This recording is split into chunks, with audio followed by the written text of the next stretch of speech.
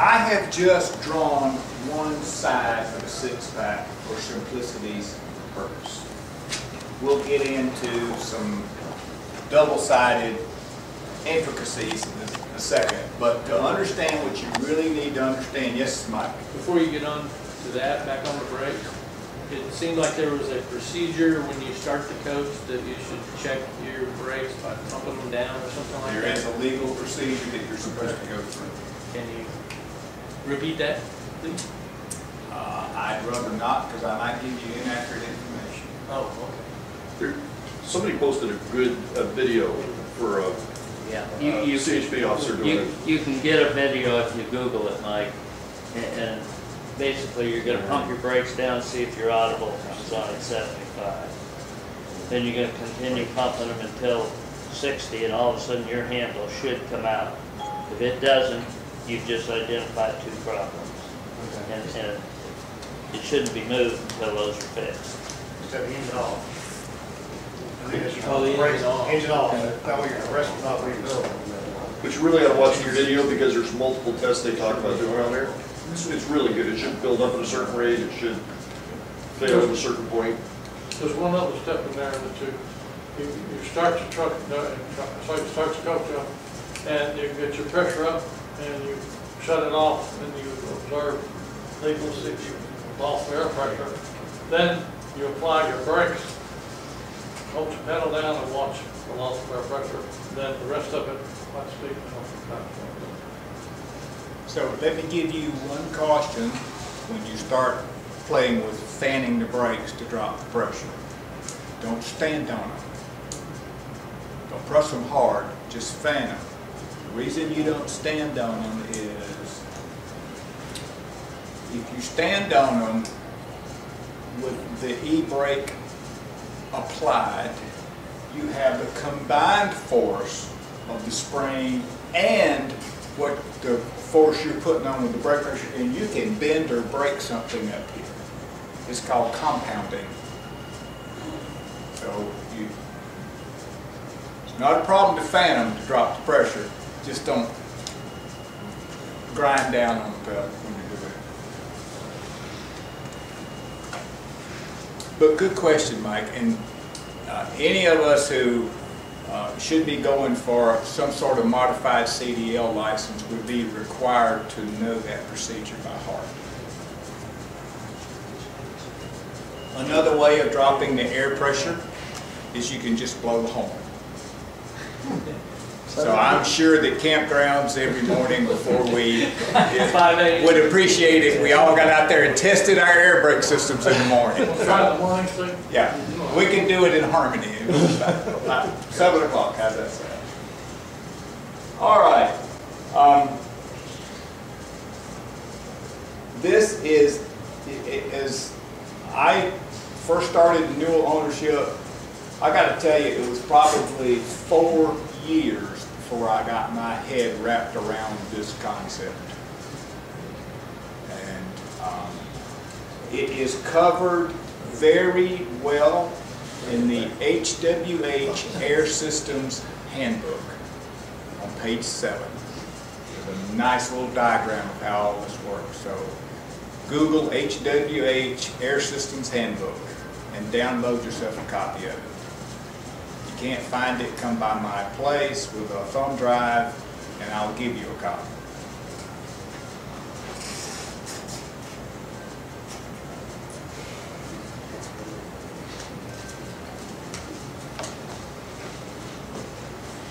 Ride height control valve. Probably at least a dozen different manufacturers. But in principle, they all work the same way. One part of the valve, this part of the valve, is usually mounted to a frame rail, part of the stationary chassis. There will be a pivot point here and a rod that comes down that is mounted to the axle.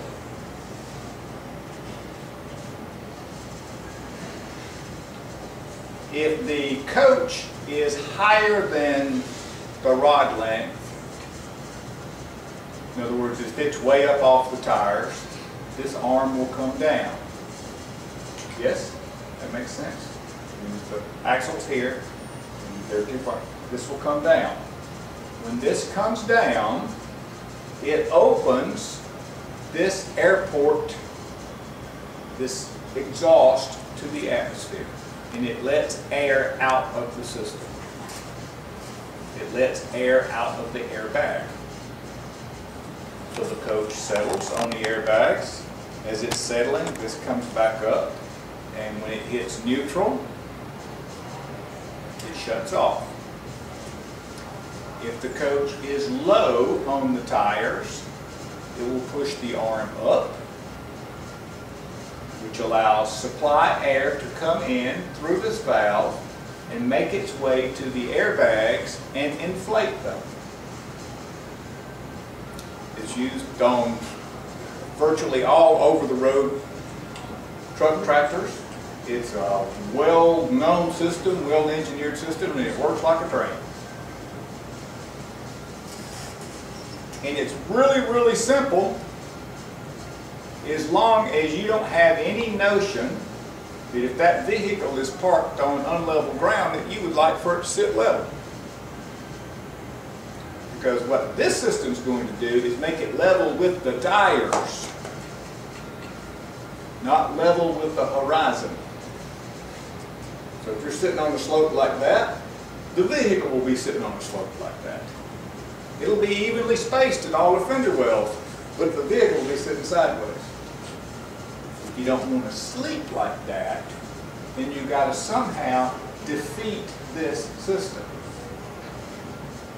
You go, why is he going through this rigmarole?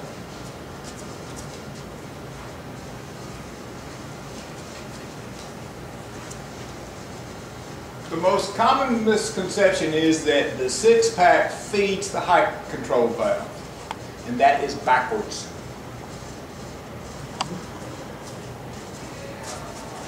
Air supply from the supply line is fed directly into the height control valve. And the output of the height control valve feeds the six-pack at the travel solenoid. In this six-pack, I'm going to pass one around so you can sort of see it. The valves mount on this side, but what I want you to see is that going this way, connecting the three valves, there is a hole drilled this way in the six-pack that connects all three of those going this way.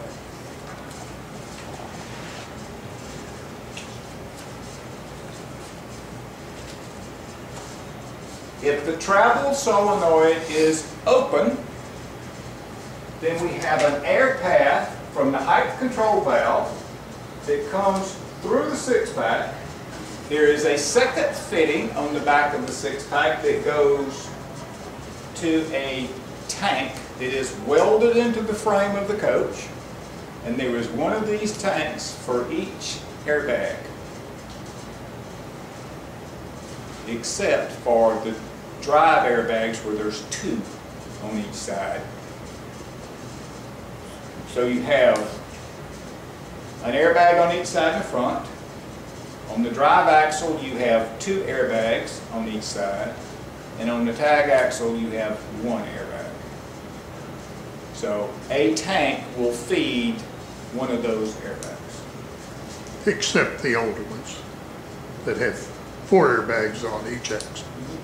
Yes, with straight to front axles. You're exactly right. Thank you. The tank,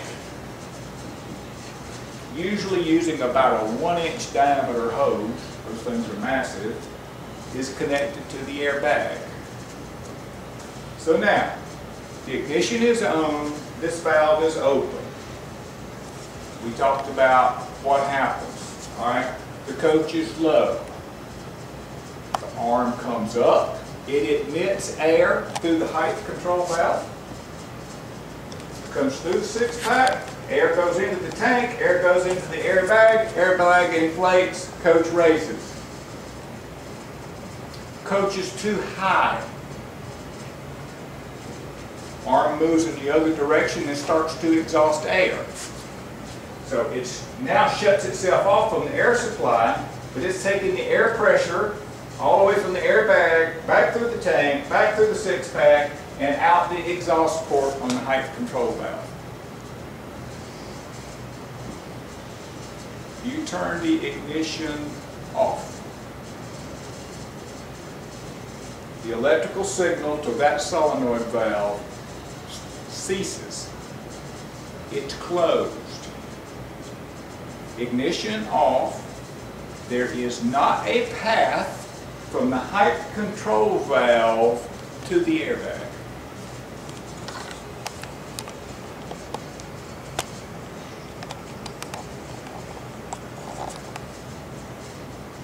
Do we have any naysayers? You got that. Ignition off, travel solenoid closed. There is not a path from the height control valve to the airbag. It's closed. All right, cool. Put the coach in level mode. I'm not talking about auto level mode because that brings the computer into play. The computer does the same thing that you do in level mode, but put it in level mode. I want to let the pressure out of an airbag. I push the down button. This solenoid opens. And when it opens to a hole that is exposed to the atmosphere, an exhaust port. When it opens, air moves from the airbag through the air tank to the six-pack and out that hole in the back.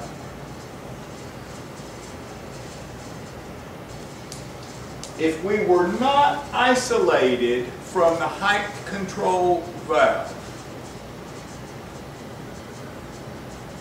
and we let air out of the airbag, what is the height control valve trying to do now? It's trying to raise the coach back up. And there's actually increased air pressure in this line trying to raise the coach now. Except this is closed and it can't get to the airbag. All right? That corner of the coach is low, we want to raise it.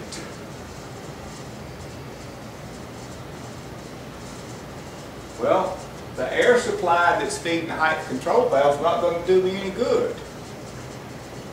Right? Because it can't get there.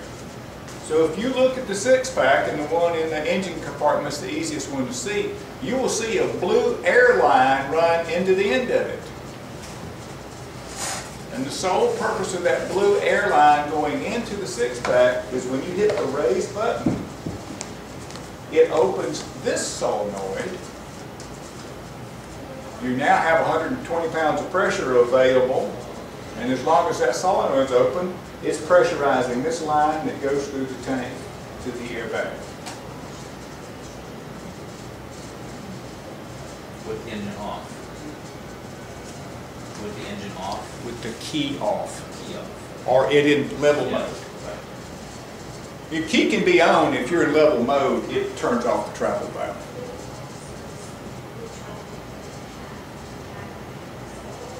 And now you get into Newell, HWH, manual system, valid system intricacies about when these travel valves automatically engage.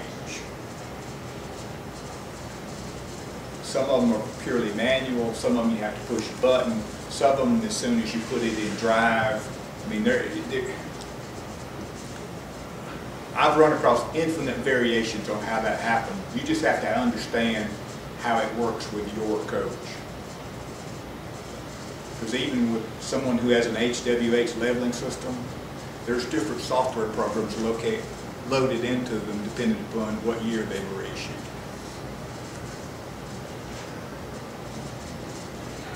Does this compute to you? Have I beat it to a bloody pulp?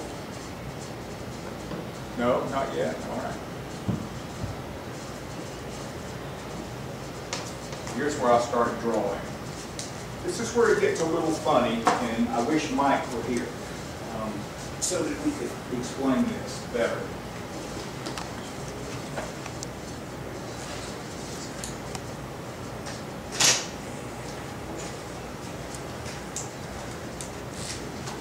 So let's go to the rear first.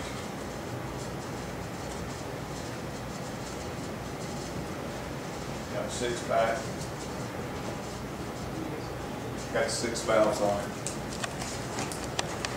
I believe that the top is the left side and the bottom is the right side. So it's just what we drew. Go to the front.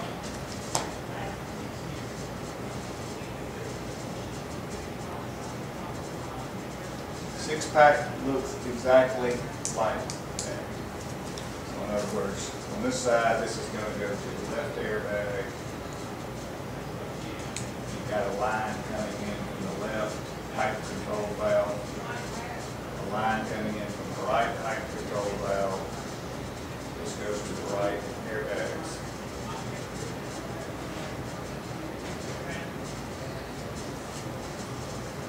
It is almost just like that in the front, almost.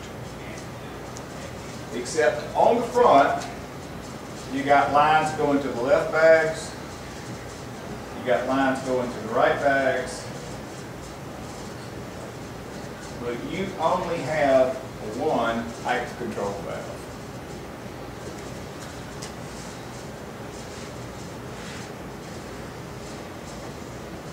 And it is right in the center of the coach. And the air line that comes out of it, instead of going directly to the 6-pack, goes into a T and feeds the right and the left side of the 6-pack.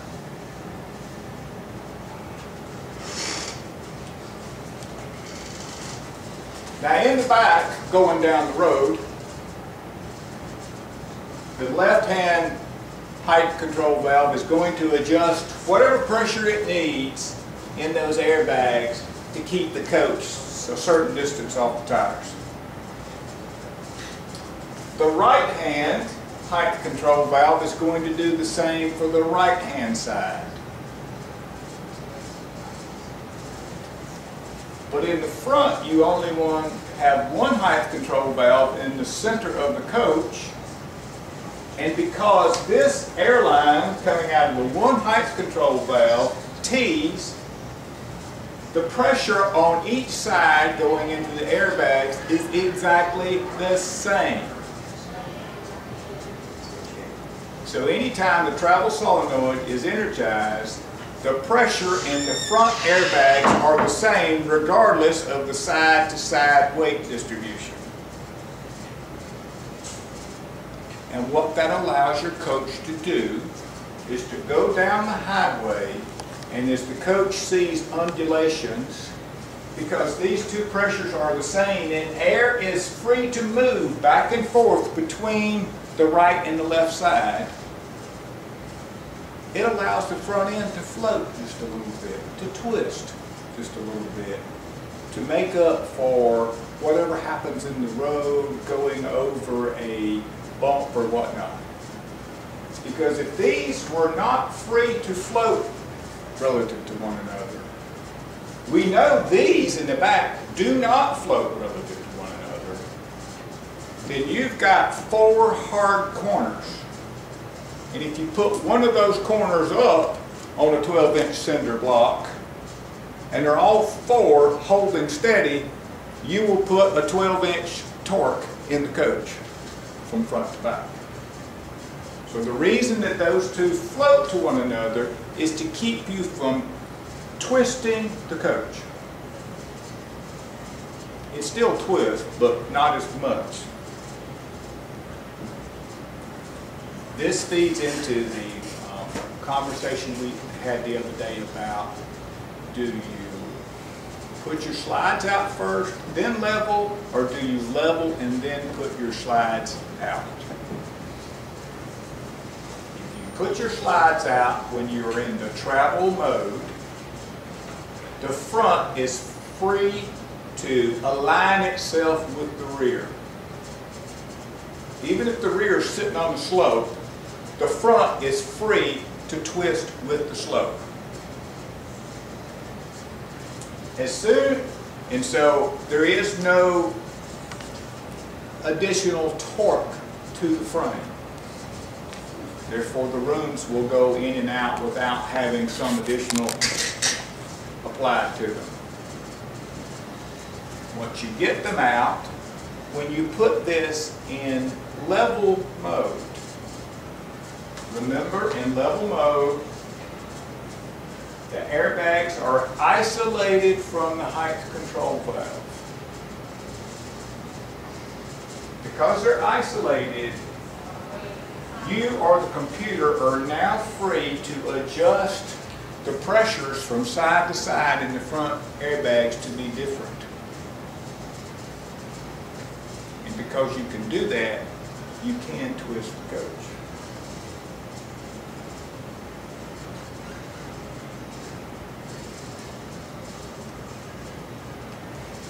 Clear as mud?